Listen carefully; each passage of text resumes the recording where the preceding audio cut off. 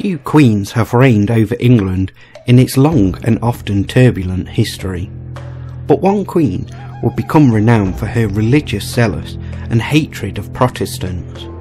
This is the history of Bloody Mary, Mary Tudor. Mary was born on the 18th of February 1516 at the Palace of Place and Tier in Greenwich, England. She was the only child of King Henry VIII and his first wife, Catherine of Aragon, to survive infancy. She was baptised into the Catholic faith at the Church of Observant Friars in Greenwich 3 days after her birth.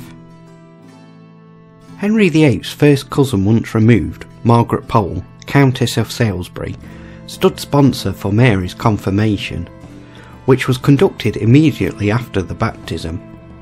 The following year, Mary became a godmother herself when she was named as one of the sponsors of her cousin, Frances Brandon. Mary is believed to have been a precocious child. In July 1520, when scarcely 4.5 years old, she entertained a visiting French delegation. A great part of her early education came from her mother, who consulted the Spanish humanist Juan Luis Vives. By the age of 9, Mary could read and write Latin. She studied French, Spanish, music and dancing.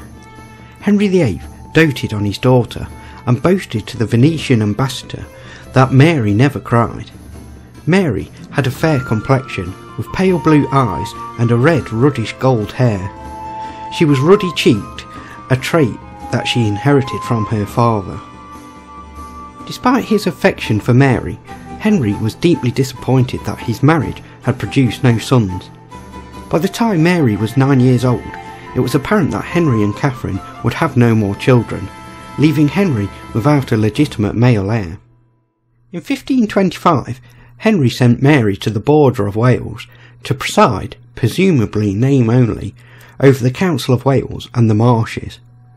She was given her own court based at Ludlow Castle, and many of the royal prerogatives normally reserved for a Prince of Wales. Some called her the Princess of Wales, although she was never technically invested with the title. Throughout Mary's childhood, Henry negotiated potential future marriages for her. When she was only 2 years old, Mary was promised to Francis, Dauphin of France, the infant son of King Francis I, but the contract was repudiated after 3 years. In 1522, at the age of 6, she was instead contracted to marry her 22-year-old cousin, Charles V, Holy Roman Emperor. However, Charles broke off the engagement within a few years with Henry's agreement. Cardinal Wolsey, Henry's chief advisor, then resumed marriage negotiations with the French, and Henry suggested that Mary marry the French King Francis I, who was eager for an alliance with England. A marriage treaty was signed, which provided that Mary marry either Francis I or his second son, Henry Duke of Orleans, but Wolsey secured an alliance with the French without the marriage. Although these various possibilities for Mary's marriage had been considered, the marriage of Mary's parents was itself in jeopardy, which threatened her status. Disappointed at the lack of a male heir and eager to remarry, Henry attempted to have his marriage to Catherine annulled, but Pope Clement VII refused his request.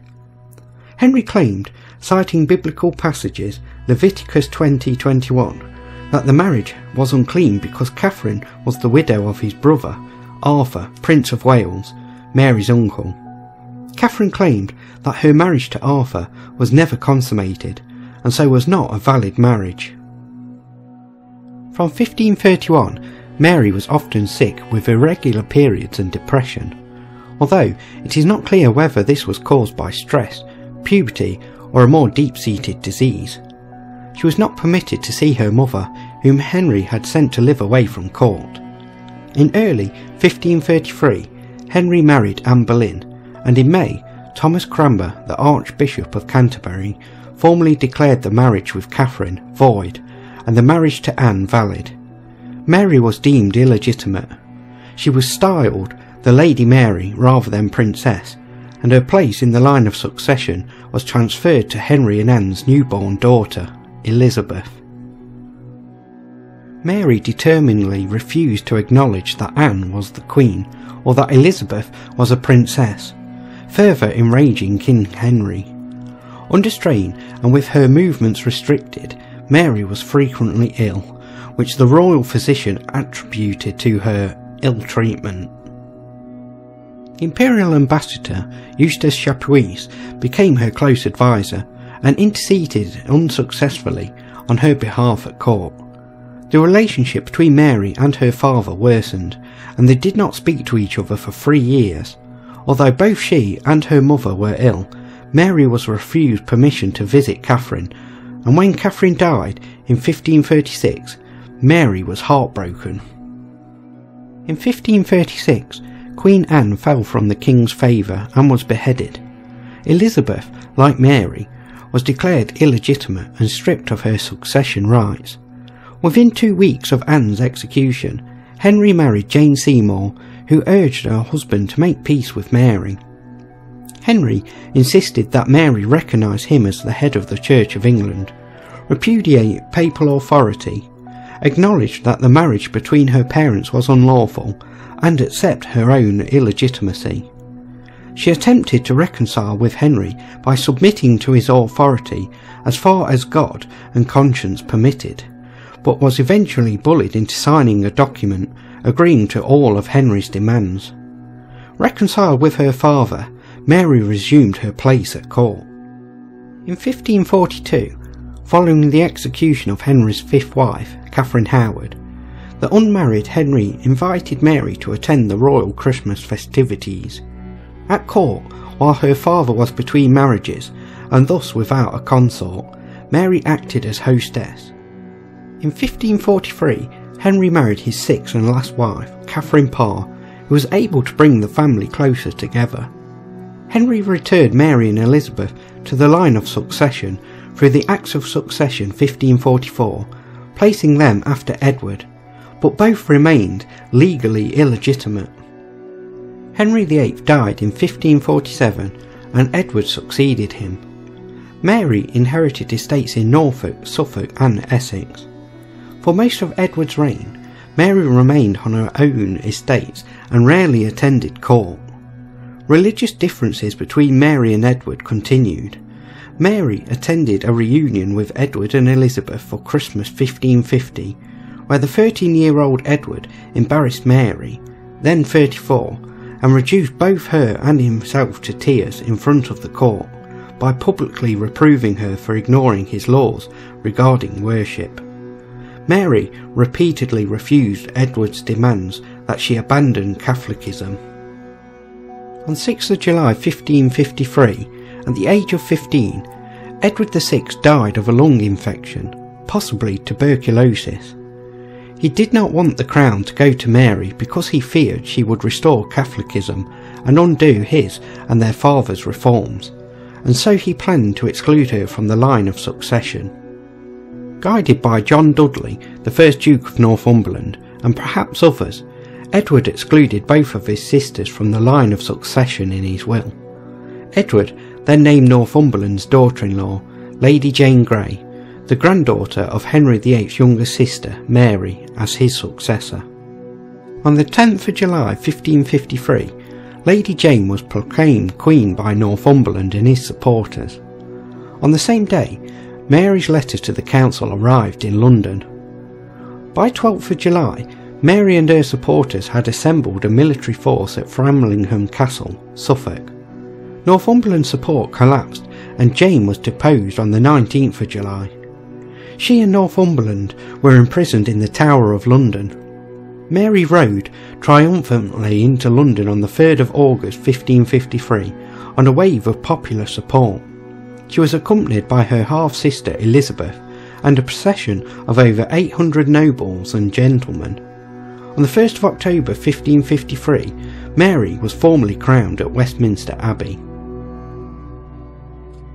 In the month following her ascension, Mary issued a proclamation that she would not compel any of her subjects to follow her religion. But by the end of September 1553, leading Protestant churchmen, including Thomas Cranmer, John Bradford, John Rogers and John Hooper and Hugh Latimer, were imprisoned. Now aged 37, Mary turned her attention to finding a husband and producing an heir, which would prevent the Protestant Elizabeth, who was still next in line under the terms of Henry VIII's will, from succeeding to the throne. Edward Courtenay and Reginald Pole were both mentioned as prospective suitors, but her cousin Charles V suggested she marry his only legitimate son, Prince Philip of Spain. Her advisor in the English House of Commons unsuccessfully petitioned Mary to consider marrying an Englishman, but she insisted on Philip. Their wedding at Winchester Cathedral on the 25th of July 1554 took place just 2 days after their first meeting. Philip could not speak English, and so they spoke a mixture of Spanish, French and Latin. In September 1554, Mary stopped menstruating. She gained weight and felt nauseated in the mornings. For these reasons, almost the entirety of her court, including her physicians, believed that she was pregnant. Parliament passed an act making Philip regent in the event of Mary's death in childbirth. In the last weeks of April 1555, Elizabeth was released from house arrest and called to court to witness the birth, which was expected imminently. Thanksgiving services in the Diocese of London were held at the end of April after false rumours that Mary had given birth to a son spread across Europe. Through May and June, the apparent delay in delivery fed gossip that Mary was not pregnant. Mary continued to exhibit signs of pregnancy until 1555, when her abdomen receded. It was most likely a false pregnancy, perhaps induced by Mary's overwhelming desire to have a child. In August, soon after the disgrace of the false pregnancy, which Mary considered God's punishment for having tolerated heretics in her realm, Philip left England to command his armies against France in Flanders. Mary was heartbroken and fell into a deep depression. Mary rejected the break with Rome her father instituted and the establishment of Protestantism by her brother's regents. Philip persuaded Parliament to repeal Henry's religious laws, returning the English Church to Roman jurisdiction. Reaching an agreement took many months, and Mary and Pope Julius III had to make major concessions. The confiscated monastery lands were not returned to the church, but remained in the hands of their influential new owners. Around 800 rich Protestants, including John Fox, fled into exile. Those who stayed and persisted in publicly proclaiming their beliefs became targets of heresy laws. The first executions occurred over 5 days in February 1555. John Rogers on the 4th of February, Lawrence Saunders on the 8th of February, and Roland Tyler and John Hooper on the 9th of February. Thomas Cranmer, the imprisoned Archbishop of Canterbury, was forced to watch Bishops Ridley and Latimer being burned at the stake. In total, 283 were executed, most by burning. The burnings proved so unpopular that even Alfonso de Castro, one of Philip's own ecclesiastical staff, condemned them, and another advisor, Simon Reynard, warned him that such cruel enforcement could cause a revolt. Mary persevered with the policy, which continued until her death, and exacerbated anti-Catholic and anti-Spanish feeling among the English people. After Philip's visit in 1557, Mary again thought she was pregnant, with a baby due in March 1558. She decreed in her will that her husband would be the regent during the minority of their child, but no child was born, and Mary was forced to accept that her half-sister Elizabeth would be her lawful successor. From May 1558, Mary became weak and ill, in pain possibly from ovarian cysts or cancer. She died on the 17th of November, aged 42, at St James's Palace. Although Mary's will stated that she wished to be buried next to her mother, she was interred in Westminster Abbey on the 14th of December, in a tomb she eventually shared with Elizabeth. The inscription on their tomb, affixed there by James I when he succeeded Elizabeth, reads, "Consorts in realm and tomb, We sisters, Elizabeth and Mary, here lie down to sleep in hope of the resurrection.